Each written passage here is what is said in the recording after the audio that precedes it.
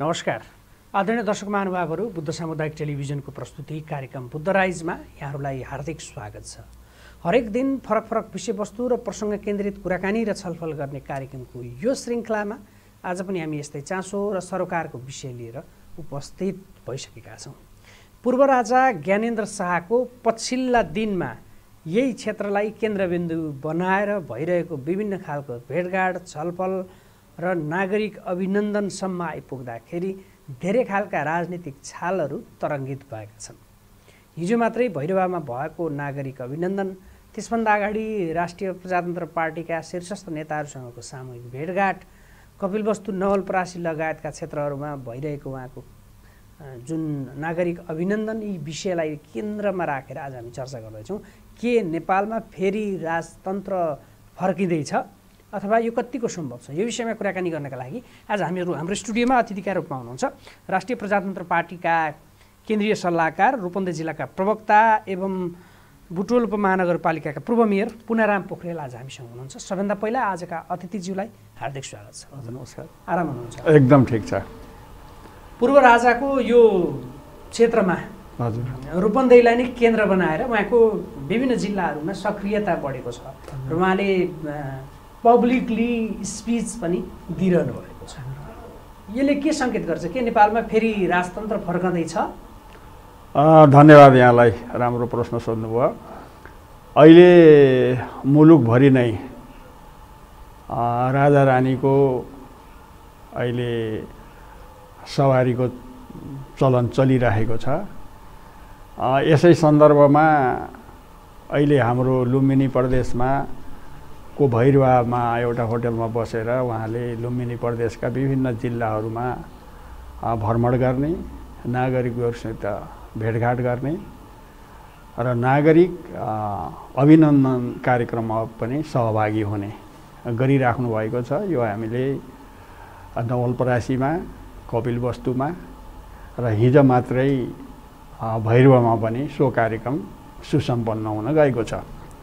विशेष गरेर हामी के अनुरोध गर्न चाहन्छौँ भने अहिले मुलुकमा देखिएका विकृति र विसङ्गतिहरू र हरेक क्षेत्रमा अलिकति अप्ठ्यारो महसुस गरिएको अवस्थाको बेलामा आम पब्लिकहरूले कता कता देश विधिसम्म हिँडेन, राम्रा कार्यहरू भएनन् भनेर आम पब्लिकहरू अलिकति अत्तालिएको, चिन्ता गरेको अवस्था छ।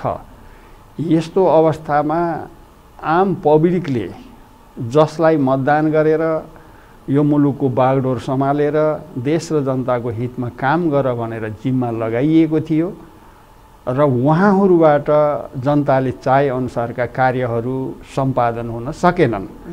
धेरै पटक आम पब्लिकले विभिन्न मञ्चबाट, भेटघाटबाट नेता र पार्टीलाई अनुरोध पनि गरे। यसको फलस्वरूप पनि अहिले मुलुकमा चाहे शिक्षाको क्षेत्रमा होस्, चाहे आर्थिक क्षेत्रमा होस्, चाहे स्वास्थ्यको क्षेत्रमा होस्, चाहे रोजगारीको क्षेत्रमा होस्, चाहे कल कारखाना आदि सञ्चालन गर्ने क्षेत्रमा होस्, कहीँ पनि राम्रो कार्य भएको गरेको देखिएन। यस कारणले पनि आम पब्लिकले राजालाई कमसेकम तिमी एउटा यो मुलुकको अभिभावक बनेर देश र जनताको हितमा काम गर्नको लागि, राजनीतिक दलहरूलाई पनि सही निर्देशन दिने वातावरण बनाउनको लागि तिमी अब चुप लाएर बस्नु हुँदैन, तिमी जनतामा आज आउनुपर्छ भन्ने खालका जुन अभिव्यक्तिहरू आम पब्लिकबाट गए, त्यसैका कारणले अहिले राजा विभिन्न ठाउँमा सवारी भइरहेको छ र भेटघाट कार्यक्रम पनि चलिरहेको छ। अहिले यहाँले कुरा राखेअनुसार पनि राष्ट्रिय प्रजातन्त्र पार्टीले निश्चित रूपमा 3टा मुद्दामा राष्ट्रिय प्रजातन्त्र पार्टी अगाडि बढिरहेको अवस्था छ। अहिले एउटा मुलुकमा देखिएको सनातन हिन्दू राष्ट्र, एउटा संवैधानिक राज संस्था र एउटा अहिले जो मुलुकमा सञ्चालन भइरहेको सङ्घीयता, यिनी सङ्घीयतालाई खारेज गरेर यी कार्यहरूलाई अगाडि बढाउनुपर्छ भन्ने राष्ट्रिय प्रजातन्त्र पार्टीको मुख्य मुद्दा रहेको छ। यसै सन्दर्भमा राजासँग अहिले जसरी राष्ट्रिय प्रजातन्त्र पार्टीका केन्द्रीय अध्यक्षज्यू लगायत शीर्षस्थ नेताहरूसँग भेटघाट भयो। यो एउटा सामान्य प्रक्रिया मात्रै हो। राजाले आफूलाई लागेका कुराहरू कसैसँग अभिव्यक्त गर्ने एउटा माध्यम राष्ट्रिय प्रजातन्त्र पार्टीलाई देखेर उहाँहरूसँग बसेर छलफल गरेको हामीले पाएका छौँ।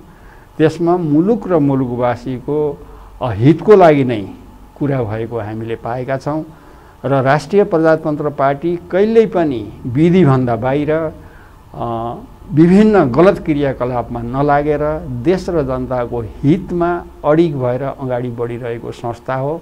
त्यसकारण पनि राजाले सायद उहाँहरूलाई बोलाएर छलफल गरेको हुनुपर्छ भन्ने कुरा हामीले बुझिराखेका छौँ।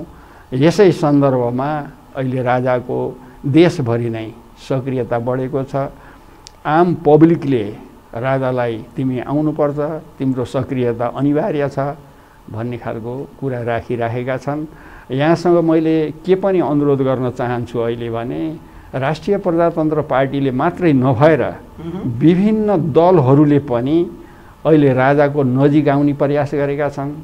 चाहे पूर्व नेकपा एमाले होस्, चाहे नेपाली काङ्ग्रेस होस्, चाहे माओवादी किन नहोस्, चाहे मधेसवादी पार्टीका कार्यकर्ताहरू किन नहुन्, यी सबैले राजाको नजिक आएर तिम्रो सक्रियता आवश्यक छ देश र जनताको लागि भन्ने खालका कुराहरू अहिले राखिराखेको हामीले पाएका छौँ।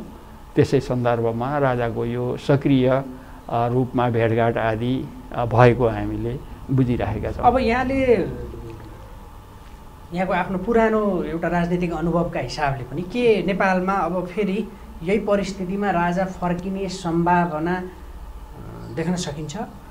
अहिले निश्चित रूपमा भएको मौजुदा परिस्थितिमा अहिले संवैधानिक राज संस्था आइहाल्ने र सञ्चालन भइहाल्ने अवस्था छैन। किनभने अहिले मुलुकमा हामीले देखिरहेका छौँ, चाहे स्थानीय निकाय होस्, चाहे प्रदेश होस्, चाहे सङ्घीय सङ्गठन किन नहोस्, यसमा विभिन्न राजनीतिक पार्टीका प्रतिनिधिहरू क्रियाशील हुनुहुन्छ।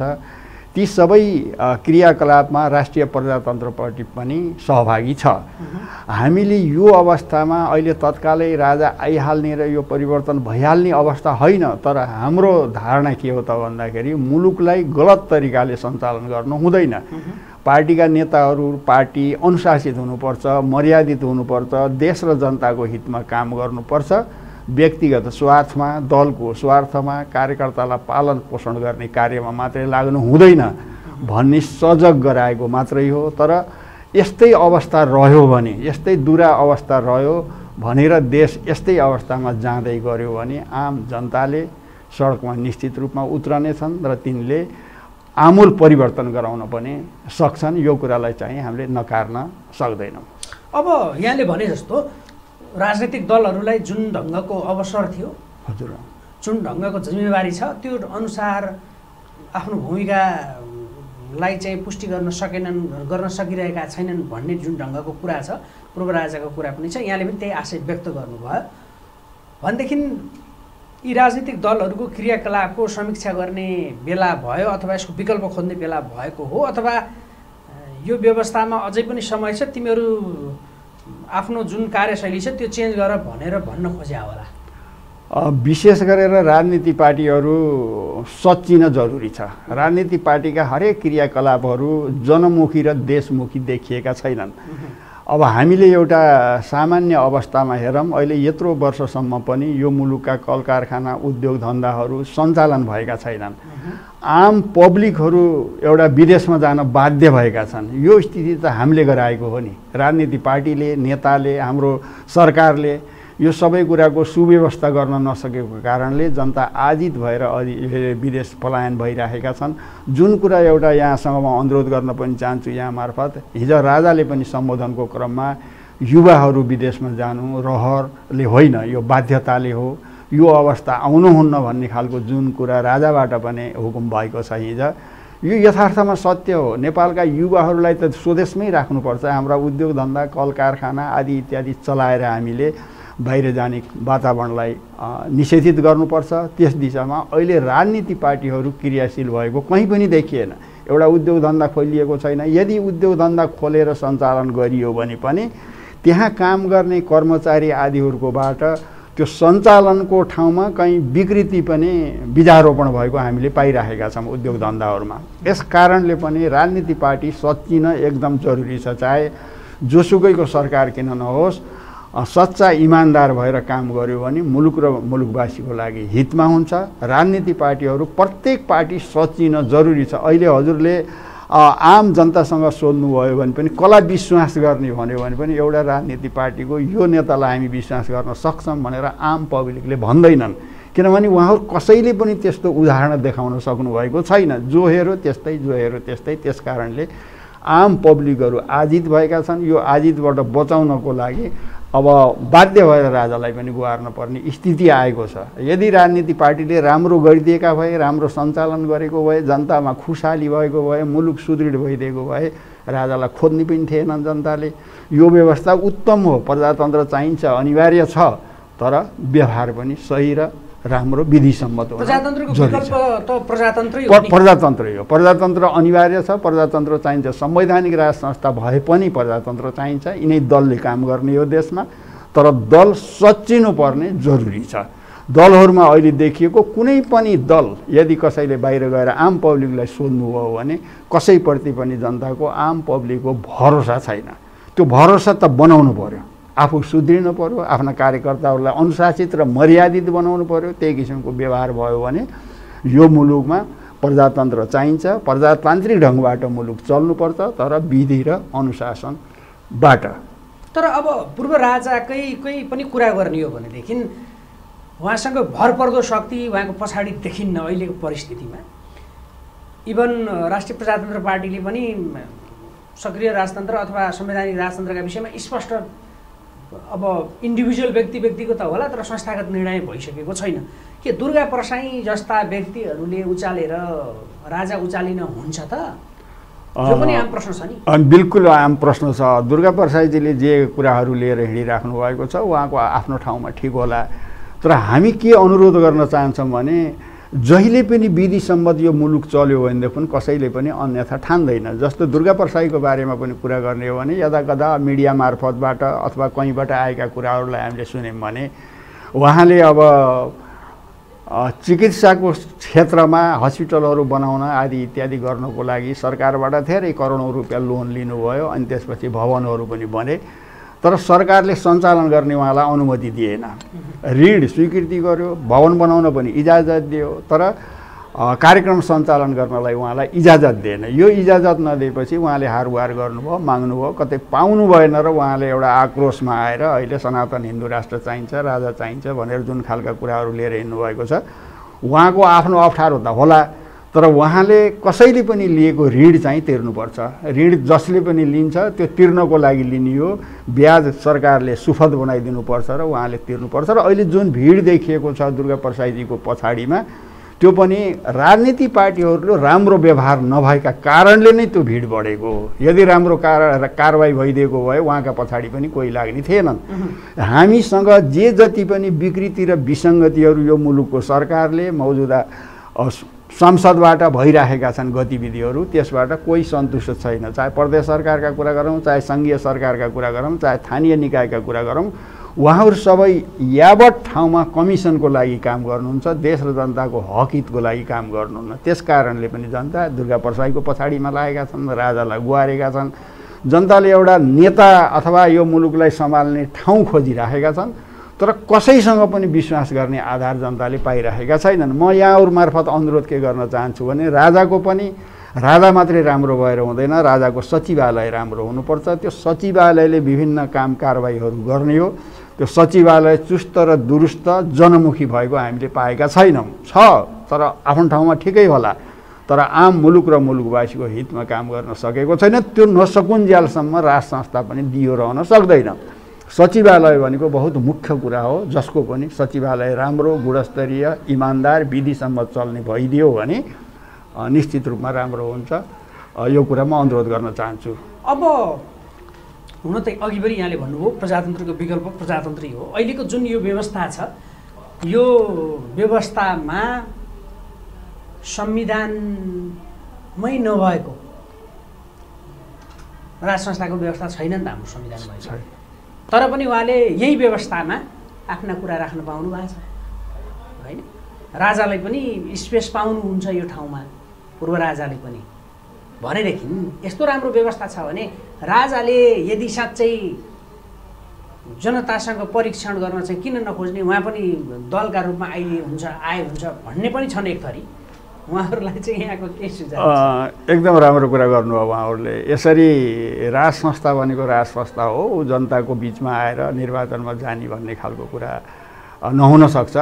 म यहाँहरूसँग के अनुरोध गर्न चाहन्छु भने नेपालको राजाको लोकप्रियताको कसिन मापन गर्ने एउटा ठाउँहरू चाहिँ के हुन्छ त निर्वाचनमा भन्ने पनि छ निश्चित रूपमा। यहाँले एकदम राम्रो प्रश्न उठाउनु भयो। म यहाँहरूसँग के अनुरोध गर्न चाहन्छु भने यो मुलुकको मौजुदा जुन संविधान छ, यो संविधान पनि नेपाल र नेपालीका प्रतिनिधि संविधान सभाका सदस्यहरूले मात्रै बनाएको संविधान होइन। हामीलाई लाग्छ यो आयातित जस्तो संविधान हो। यहाँहरूसँग मैले अनुरोध गर्छु, यहाँहरूले अन्यथा नमान्नु होला।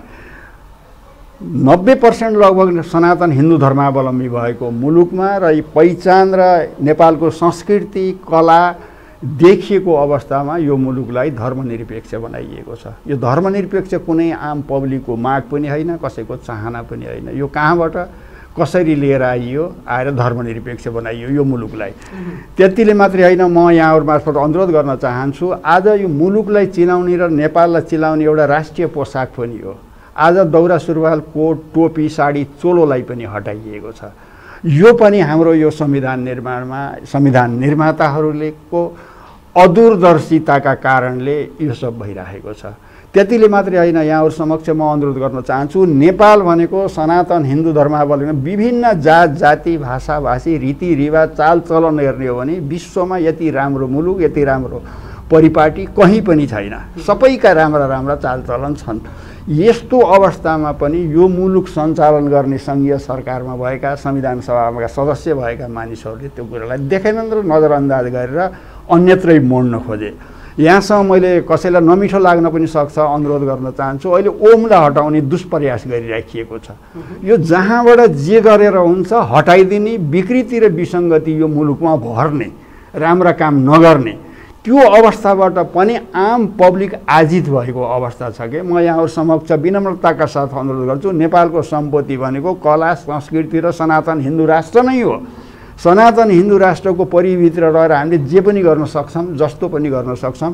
यो अवस्थालाई पनि यो मुलुकको मौजुदा सरकारले, संविधान सभाले देखेन, उनीहरूले उपेक्षा गरे। यी सबैका कारणले पनि जनतामा विकृति र वितृष्णा फैलिएको छ। यस कारणले जनताले हार गुहार गरेका छन्।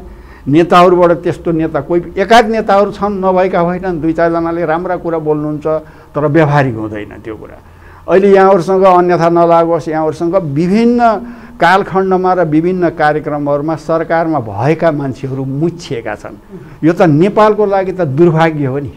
नेपालीले विदेशमा गएर पनि भन्दा तिम्रो देशका नेता त यस्ता छन्, तिम्रो देशका सांसदहरू यस्ता छन् भन्यो भने त हामीलाई लाजको मोर्नु हुन्छ। यस कारणले पनि नेताहरू सुध्रिन सचिन अनिवार्य छ। त्यो भयो भने प्रजातान्त्रिक ढङ्गबाट यो मुलुक सञ्चालन हुन्छ। राजाको पनि साथ र सहयोग रहन्छ। राजालाई यहाँसँग म अनुरोध गर्न चाहन्छु, हाम्रो राजा जस्तो प्रिय राजा त विश्वमा कहीँ पनि पाइँदैन। जनताको नासो जनतालाई भनेर एउटा शिरपाले आफ्नो शिरपेच हस्तान्तरण गरेर आरामसित बसेको अवस्था हो नि। यो अवस्थामा त ल तिमी ठिक्क भएर बस, हामी राम्रो काम गर्छौँ चलाउँछौँ भनेर त सरकारले सांसदले भन्न सक्नु पर्थ्यो नि।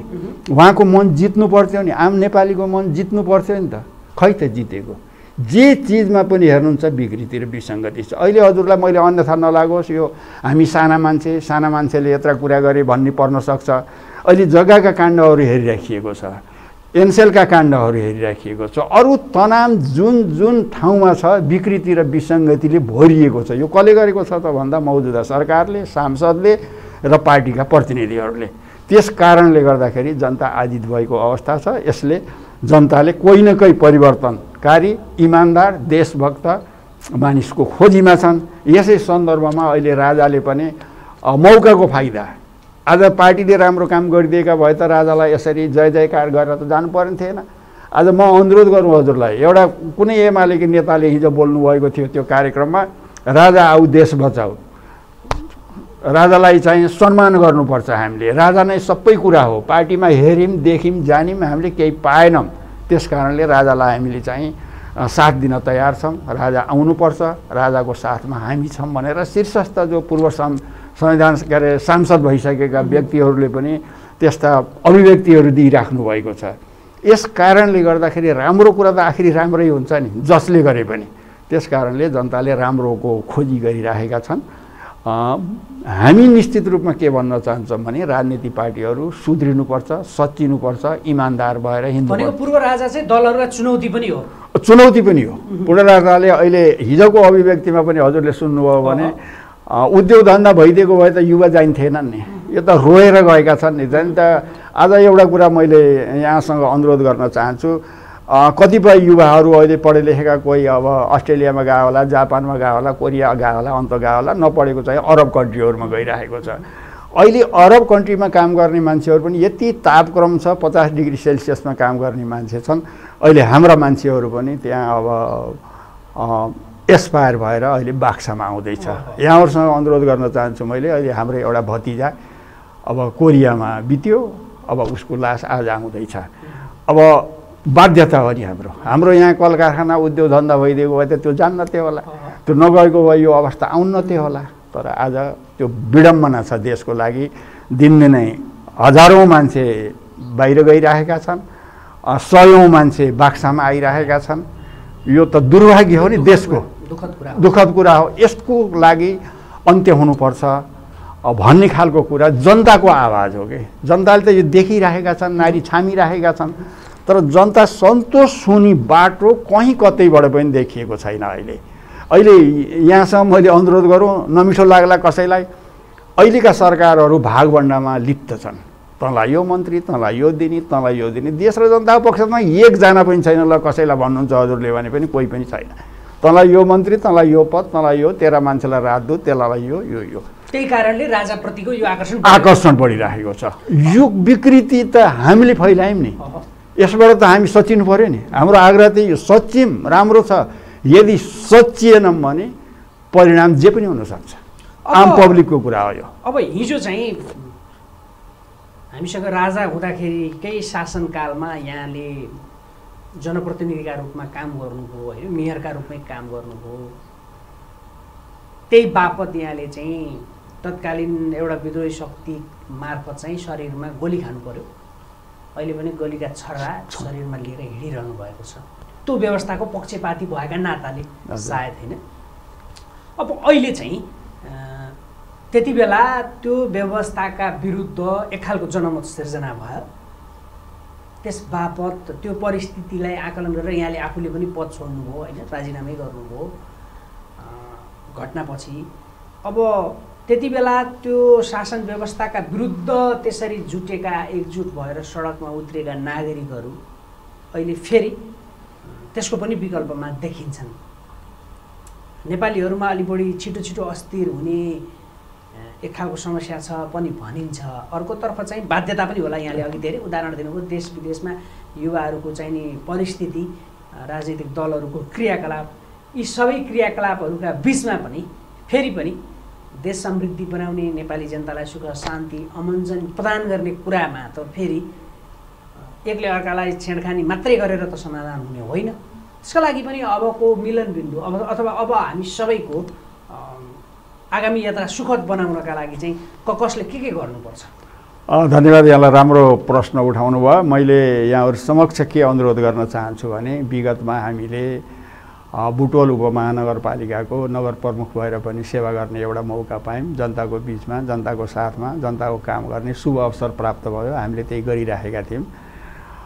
त्यो अवस्थामा कसैले अन्यथा नमान्नु होला, नेकपा माओवादी गाउँ गाउँमा जहाँ पनि क्रियाशील थिए उनीहरूले गाउँका केही नराम्रा कुराहरू, जुवा तास खेल्न हुन्न, राम्रो काम गर्नुपर्छ आदि इत्यादि भन्थे। साधारण अनपढ जनताहरू पनि उहाँहरूप्रति विश्वास गर्नुभयो, पछाडि लाग्नुभयो। विद्यार्थीहरू सबै उहाँको साथ सहयोगमा रहे। हामीसँग पनि उहाँहरूले बेला बेलामा कुराकानी गर्नुभयो, पत्रै लेख्नुभयो। मैले अन्यथा नमान्नु होला, पत्रै लेखेर कि पद छोड्नुहोस् कि चाहिँ भौतिक कारबाहीको लागि तयार हुनुहोस् भन्ने खालका कुराहरू पत्रहरू प्राप्त भए। हामीले 15 दिनको लागि मात्रै टाइम मागेका थियौँ, जनताका काम गर्नको लागि मात्र 15 दिन दिइदिनुहोस्, जनताका आदि इत्यादि कामहरू बाटाघाटाका निर्माणका काम छन्, घर नक्सा पास गर्न छन्, यिनी हामी गरिदिन्छौँ, त्यसपछि 15 दिनमा हामी राजीनामा गर्छौँ उहाँहरूलाई हामी भनेका थियौँ। कसैलाई अन्यथा नगालोस्। उहाँहरूले साङ्घातिक मलाई आक्रमण गर्नुभयो, 7 वटा गोली मलाई लागे। भगवानको दया तपाईँहरू सबैको शुभेच्छाले ती गोलीहरू निकालिए। अहिले 2टा गोली मेरो शरीरमा छ, कसैले हेर्न चाहन्छ भने पनि एक्सरे गरेपछि देखिन सक्छ। यसको बावजुद पनि के भइदियो त भन्दाखेरि नेकपा माओवादी र सरकारहरू बीच शान्ति सम्झौता गर्ने भन्ने सहमति भयो र शान्ति सम्झौता भयो, निकै राम्रो भयो, सबैलाई खुसी लाग्यो। त्यो शान्ति सम्झौता पश्चात राजनीतिक पार्टीहरू मिलेर राम्रा कामहरू गरेर गइदिएको भए त आज कसैले पनि यो अन्यथा भन्ने वातावरण बन्ने थिएन। तर राजनीतिक पार्टीहरू पनि मिल्नको लागि मिले, व्यवहारमा मिलेनन्। अहिले त्यस्तै भइरहेको छ। यस कारणले पनि हामी के अनुरोध गर्न चाहन्छौँ भने हिजो जङ्गलमा बसेका नबसेका जो कोही भए पनि हामी नेपाली हौँ, हामी दाजुभाइ हौँ, हामी एक ठाउँमा बस्नुपर्छ, मिलेर बस्नुपर्छ। यो देश हाम्रो स्वर्ग हो, यो स्वर्गलाई स्वर्गरूपी बनाएर राख्नलाई हामीहरूको भूमिका राम्रो हुनुपर्छ, हामी विधिसम्म चल्नुपर्छ। यही कारणले हामी यो सबै अनुरोध गर्न गइरहेका छौँ अहिले। र मुलुकमा देखिएको अहिले चाहे जुनसुकै राजनीतिक पार्टीको मान्छेहरू पनि किन नहोस्, अहिले राम्रो हुनुपर्छ भन्ने खालकोमा छन्। म अनुरोध गर्न चाहन्छु, नेकपा माओवादीका कतिपय साथीहरू पनि, कति त धनाढ्य अरबपति पनि हुनुभयो होला, कतिपय अझै पनि हिजो जुन अवस्थामा जङ्गलमा आन्दोलन गरेका थिए आज पनि हतोत्साहित छन्, निरुत्साहित छन्, अङ्गभङ्ग भएर बसेका छन्, तिनले केही इन्साफ पाएका छैनन्। अहिले पनि यहाँहरू समक्ष म अनुरोध गर्न चाहन्छु, अहिले द्वन्द्वकालमा पीडित भएका सरकारी पक्षबाट र या द्वन्द्वरत पक्षहरूबाट पीडित भएका मान्छेहरू पनि अहिले आहतमा छन्, अहिले पनि राहतको लागि मागिरहेका छन्। कोही बेपत्ता भएका मान्छेको अहिलेसम्म टुङ्गो लागेको छैन। यस्तो अवस्था यो देशमा छ। यो के कारणले त भन्दाखेरि राजनीतिक पार्टीहरूको राम्रो निष्ठावान चरित्र नभएका कारणले। उहाँहरूले चरित्र भइदिए त 1-2 वर्षमा त यो सबै समाधान गर्न सकिन्थ्यो नि, देशलाई त हराफरा गराएर लिएर जान सकिन्थ्यो। त्यो भएको छैन। यस कारणले पनि हाम्रो अनुरोध के हो भने पार्टी सुध्रिनुपर्छ र सच्चिनुपर्छ र आफूले जिम्मामा लिएको काम निष्ठापूर्वक गर्नुपर्छ। हाम्रो आग्रह यति हो। यो भयो भने राम्रो हुन्छ। अहिले नेपालीमा केही विभेद छैन। मेचीदेखि महाकाली, हिमालदेखि तराईसम्मका हामी नेपालीहरू एक हौँ, एक भएरै बस्नुपर्छ हामी। तर हामी पराश्रित हुनु हुँदैन। स्वदेशमा उद्योग धन्दा, कल कारखाना, खेतीपाती, उद्योग सबै चलाउनुपर्छ हामीले। त्यस दिशामा पार्टीहरू सरकारहरू लाग्यो भने राम्रो हुन्छ। तर यो भागभण्डामा अहिले हेर्नुहोस्, यो सांसदहरूको कुरा राखिएको छ, राष्ट्रिय सभाको कुराहरूको लागि तँलाई यो होइन भने आन्दोलन जहिले पनि यस्तै। कहिलेसम्म आन्दोलन गर्ने हो, कहिलेसम्म लड्ने हो। जसले पाए पनि राम्रो मान्छेले पद पाइदिए त कसैलाई विमति छैन नि। राम्रो मान्छे जाऊ, राम्रो काम गर, त्यही आग्रह हो। तर यो सरकारमा भएका मानिसहरूमा त्यो देखिएको छैन। यसरी हामीले सबैलाई समेटेर भनेको पनि होइन, राम्रा मान्छे धेरै हुनुहुन्छ पार्टीहरूमा, तर ती राम्रा मान्छेहरूको सोच र सामर्थ्यलाई दबाइएको छ, माथि जान ओझेलमा पारिएको छ, माथि जान दिइएको छैन। हरेक पार्टीमा राम्रा मान्छे छन्, अविस्मरणीय मान्छेहरू छन्, तर राम्रा ओझेलमा छन्, नराम्राले चाहिँ हालिमुहाली चलिरहेको छ। अब हामी अन्त्यमा छौँ। अन्त्यमा यहाँले धेरै कुरा गरिहाल्नुभयो। पूर्व राजा हाम्रै यही क्षेत्रमा हुनुहुन्छ, सायद उहाँले पनि यो कुराहरू सुन्न पनि सक्नुहुन्छ। अब हिजो राजाको शासनकाल, प्रत्यक्ष राजाको शासनकाल बिहोरेका केही मान्छेहरूलाई चाहिँ त्यो व्यवस्थाप्रति अलि बढी उहाँहरूलाई चाहिँ आलोचना गर्नुहुन्छ। किनभने निरङ्कुश टाइपको साइकाल भोग्नु पर्यो, प्रेसकै घाँटी नेमुटियो भन्ने टाइपका अनेक खालका कुरा उहाँहरूको आफ्नै तर्क होला। तर आजको यो परिस्थितिमा राजा यसै गरी दलहरूसित सिउरी खेलेर अगाडि गएर एक खालको मुठभेड हुने स्थिति निम्त्याउनुहुन्छ कि हुँदैन, अथवा राजाले चाहिँ यस्ता खालका जनभेटघाटहरू, नागरिकहरूसँगको यो भेटघाटलाई निरन्तरता दिएर यसको सार उद्देश्य चाहिँ के हुन सक्छ अन्तिममा यो? बिल्कुल धन्यवाद यहाँलाई। अहिले के छ भने राजाबाट हिजो पनि सम्बोधनको क्रममा के भएको छ भने हामी सबै एक हौँ, हामी सबै मिल्नुपर्छ, हाम्रा तिता मिठा कुराहरूलाई बाहिर फालेर अब मिलेर हामीले मुलुक सुदृढ गर्नको लागि एकताबद्ध भएर अगाडि बढ्नुपर्छ भन्ने खालको अभिव्यक्ति प्राप्त भएको छ हिजो। र म यहाँहरू समक्ष के अनुरोध गर्न चाहन्छु भने पर विगतमा पनि कसैले अन्यथा नमान्नु होला। यो मुलुकमा राजा महेन्द्रले जे जति काम गरे, चाहे भूमि सुधारको नाममा होस्, चाहे राजमार्ग बनाउने नाममा होस्, चाहे शिक्षाको क्षेत्रमा होस्, चाहे स्वास्थ्यको क्षेत्रमा होस्, हरेक क्षेत्रमा राजाले राम्रा काम गरेका उदाहरणहरू छन्। अहिले त्यही टेकेर हामीले विकास गरिरहेका छौँ, त्यसमा एउटा केही थप्न सकेका छैनौँ। म के अनुरोध गर्न चाहन्छु यहाँहरू सबैसँग भनेमा, राजा महेन्द्रले राजनीति पार्टीहरूलाई तिमीहरू सचिनुपर्छ मात्रै भनेको हो। त्यो अवस्थामा मलाई लाग्छ आजको अवस्था र त्यो अवस्था यस्तै यस्तै थियो होला। त्यस कारणले राजाले त्यो कदम चाल्न परेको बाध्यात्मक परिस्थिति हुनसक्छ। त्यो अवस्था तबाट त सुध्रिनु पऱ्यो नि राजनीति पार्टी। अहिले पनि सुध्रेर राम्रो गरे त राजनीति पार्टीले त जनताले त जहिले पनि त शिरमा राखेर हिँडिरहेकै छन् नि। तर आफू सच्चिनु पर्यो। त्यो सच्चिनको लागि राजाले एउटा खबरदारी गरेका छन्। विकृति र विसङ्गति बढ्यो, म जहाँ जान्छु तिमी आऊ भन्छन्, जनता आकुल व्याकुल छन्। यस्तो स्थिति कहिलेसम्म रहने, सुध्रिने कि नसुध्रिने, सुध्र आऊ, हामी सबै मिलेर काम गरौँ, एक अर्कामा वैमनस्यता फैलाएर यो स्थितिमा मुलुकलाई नगरौँ भन्ने खालको राजाको जनमत सङ्ग्रहमा जाने स्थिति अहिले आइसकेको छैन। बिल्कुल छ। अब राजाबाट मात्रै होइन, आम पब्लिकबाट पनि दुईटा तिनवटा कुराहरूमा जनमत सङ्ग्रहमा जानुपर्छ भन्ने खालको एकदम अभिव्यक्ति दिइरहेको अवस्था छ। तर मौजुदा सरकारले, संविधान सभाले त्यसलाई स्वीकार गर्न चाहेको छैन। किन स्वीकार गर्न चाहेको छैन भने जनमत सङ्ग्रहमा आज हामी जाने बित्तिकै राजाको पक्षमा 100% मत आउन सक्छ, सनातन हिन्दू राष्ट्रको पक्षमा 100% मत आउन सक्छ। यो अवस्था ल्याउन यो मौजुदा सरकारले र संविधान सभाले चाहँदैन। किन चाहँदैन त भन्दाखेरि यिनीहरूलाई विकृति र विसङ्गति बढाउन मात्रै तल्लिन्छन्, राम्रो गर्नमा यिनीहरू तल्लिन्छन्। मैले होइन यहाँहरूसम्म कुरा गरेँ नि, नेपाल भनेको एउटा बहुत धार्मिक देश हो। यो यहाँका ऋषि तपस्वी मुनि सबै हिमालदेखि तराईसम्मका ठाउँमा तपस्या गरेका छन्। यहाँ अहिले हजुरलाई म अन्यथा नलागोस् कसैले, यहाँका हामी सबैले बाहिरका कुराहरू लिएर आएर देशमा लागू गर्ने गरेका छौँ। हामीले यहाँ पृथ्वीनारायण शाहका कुराहरू गर्दैनौँ, जनकका कुराहरू गर्दैनौँ, भिरगुटीका कुरा गर्दैनौँ, योगी नरहरिनाथका कुरा गर्दैनौँ। हामीले माओका कुरा गर्छौँ, लेलिनका कुरा गर्छौँ, आदि इत्यादि बाहिरका मान्छेहरूलाई लिएर आएर त्यही पढाएका छौँ, त्यही सिकाएका छौँ। धर्मलाई अफिम हो भन्न सिकाएका छौँ हामीले। यो विकृति र विसङ्गति त हामीले फैलायौँ नि। मन्दिरहरू हामीले भत्कायौँ। अहिले अन्यथा नलागोस् कसैलाई, अहिले यो मुलुकमा गाई काटिएको छ। गाईलाई हामीले लक्ष्मी भनेर पूजा गर्छौँ। यो सनातन हिन्दू राष्ट्रको एउटा महत्त्वपूर्ण कुरा पनि हो। गाईलाई मार्ने काम गरिरहेको छ। यो सबै कारण के हो त भन्दाखेरि यही धर्मनिरपेक्षताको कारण हो। र हाम्रा नेताहरू पनि, कतिपय नेताहरूलाई नाम लिन हामीले चाहँदैनौँ, कतिपय त्यही खालका नेताहरू हुनुहुन्छ जसले विकृति र विसङ्गति भर्न चाहनुहुन्छ, देश र जनताको हितमा काम गर्न चाहनुहुन्न।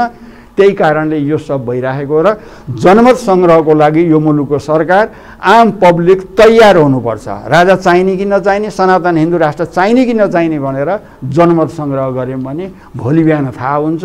कसैले अन्यथा मान्न पर्छ। त्यो गर्नका लागि राजा तयार हो। राजा तयारै हुनुपर्छ। देशको जनताको भावना अनुसार त राजा त हिँड्नै पर्छ। राजा र जनता भनेका एक अर्काका पूरक हुन्, नङ्ग्र मासुको सम्बन्ध हुनुपर्छ। धर्म र राजा चाहिँ त्यस्तै नङ्ग्र मासु हो अथवा यो फरक फरक विषय हो?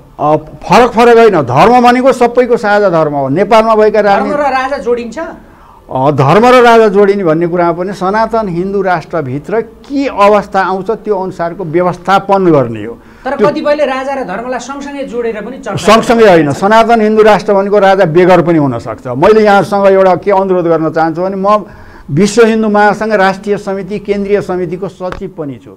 विश्व हिन्दू महासङ्घ केन्द्रीय समितिले पटक पटक अनुरोध गरेको छ, हामी सनातन हिन्दू धर्मको लागि लडिरहेका छौँ, मरिरहेका छौँ, तर राजाको कुरा हामीले गरिरहेका छैनौँ। राजा छोडेर हिन्दू धर्म त हाम्रो परम्परा कालदेखि नै, परापूर्व कालदेखि हामीले चलाएको सनातन हिन्दू धर्म हो। सनातन धर्म त कायम हुनु पर्यो नि। हामीले चाहे जन्मदा होस्, मृत्यु हुँदा होस्, व्रतबन्ध गर्दा होस्, पूजापाठ आदि इत्यादि गर्दाखेरि त हाम्रो यिनै अनुसार हामी चल्ने हो नि। विश्व हिन्दू महासङ्घको पनि त्यो लेभलको आन्दोलन, दबाब, प्रेसर त देखिँदैन। विश्व हिन्दू महासङ्घको विशेष गरेर म यहाँहरू समक्ष के अनुरोध गर्न चाहन्छु भने, नेपालमा 90% सनातन हिन्दू धर्मावलम्बीहरू छन्। यति मान्छे भएको बेलामा हामीले के आन्दोलन गर्ने, के लडाइँ गर्ने भन्ने खालको कुरा थियो। तर अहिले धर्मनिरपेक्षता बनाइसकिएपछि यो आन्दोलन गर्न र समितिलाई क्रियाशील गराउनलाई बाध्यता भयो। यस कारणले हामी क्रियाशील भएका छौँ। अलिक कतिपय मैले हजुरलाई अब सडक आन्दोलनमा जाँदै हुनुहुन्छ यहाँहरू? सडक आन्दोलन हामी निश्चित रूपमा जान्छौँ। विश्व हिन्दू महासङ्घ सडक आन्दोलनको लागि तयारी छ। त्यति मात्रै होइन, मैले यहाँहरू समक्ष के अनुरोध गर्न चाहन्छु भने विश्व हिन्दू महासङ्घले यो मुलुक चलाउने कार्यक्रम पनि निर्धारण गरेको छ। प्रधानमन्त्री कस्तो हुनुपर्छ, शिक्षा मन्त्री, स्वास्थ्य मन्त्री को कस्ता हुनुपर्छ र तिनका व्यवहार के हुनुपर्छ, नेपालमा शिक्षा कस्तो हुनुपर्छ, धार्मिक कस्तो हुनुपर्छ, स्वास्थ्यमा के गर्नुपर्छ, उद्योग धन्दा कल कारखाना कसरी चलाउनुपर्छ भन्ने खालको ब्रिफिङ सहितको विश्व हिन्दू महासङ्घ केन्द्रीय समितिले डाटा नै तयार गरेर सरकार चलाउने सामर्थ्यवान मान्छेहरूलाई राखेर विभिन्न विज्ञहरूलाई, विभिन्न धार्मिक व्यक्तित्वहरूलाई राखेर गोष्ठी सेमिनार गरेर त्यो तयार गरिराखेको अवस्था छ। हामी सरकारलाई आग्रह मात्रै के गरिराखेका छौँ भने सुध्रिनुहोस्, राम्रो गर्नुहोस्, अन्यथा हामी तयार छौँ, देश हामीले चलाउँछौँ, तपाईँहरूले ढाँटेर छल कपट गरेर जनतालाई दुःख दिने काम नगर्नुहोस्, यो हाम्रो आग्रह हो। हस्, यहाँको यो कुराकानीसँगै हामी यहाँसँग अरू धेरै प्रसङ्गहरू पनि छन्, तर आगामी दिनहरूमा हामी फेरि कुरा गरौँला। हाम्रो आजका लागि तोकिएको निर्धारित समय सकिसकेको छ। त्यसकारणले यो पूर्व राजाको सक्रियताका सन्दर्भलाई लिएर यही विषयसँग सम्बन्धित कुराकानीका लागि महत्त्वपूर्ण जानकारी हामीलाई दिनुभयो, कुराकानीका लागि हाम्रो स्टुडियोसम्म आइदिनु भयो। यहाँलाई धेरै धेरै धन्यवाद। यहाँलाई पनि धेरै धेरै धन्यवाद। हामीलाई निमन्त्रणा गरेर यहाँ आएर हामीसँग यत्रो कुरा गर्ने मौका दिनुभयो। यहाँलाई धेरै धेरै हार्दिक आभारसहित धन्यवाद दिन चाहन्छु। साथै बुद्ध सामुदायिक टेलिभिजनप्रति पनि हार्दिक आभार व्यक्त गर्न चाहन्छु। जो जसले जस्तो खालको कुराहरू सुन्नुभएको छ, केही कमी कमजोरी भएको भए मेरा कमी कमजोरी हुन्, यसलाई माफ गरिदिनु होला, अन्यथा नदिनु होला भन्ने हार्दिक आग्रह साथ मेरा दुई शब्दलाई अन्त्य गर्छु। हस्, धन्यवाद, नमस्कार। धन्यवाद। आदरणीय दर्शक महानुभावहरू, हामीसँग हुनुहुन्थ्यो बुटवल उपमहानगरपालिकाका पूर्व नगर प्रमुख, राष्ट्रिय प्रजातन्त्र पार्टीका केन्द्रीय सल्लाहकार एवं रूपन्देही जिल्लाका प्रवक्ता पुनाराम पोखरेल। उहाँसँग गरिएको यो समसामयिक कुराकानी सँगसँगै आजको कार्यक्रमको निर्धारित समय सकिसकेको छ। फेरि अर्को बसाइमा यस्तै विषयवस्तु र प्रसङ्गसहित उपस्थित हुनेछौँ। तबसम्मका लागि सम्पूर्ण युनिटलाई आज्ञा दिनुहोस्। नमस्ते।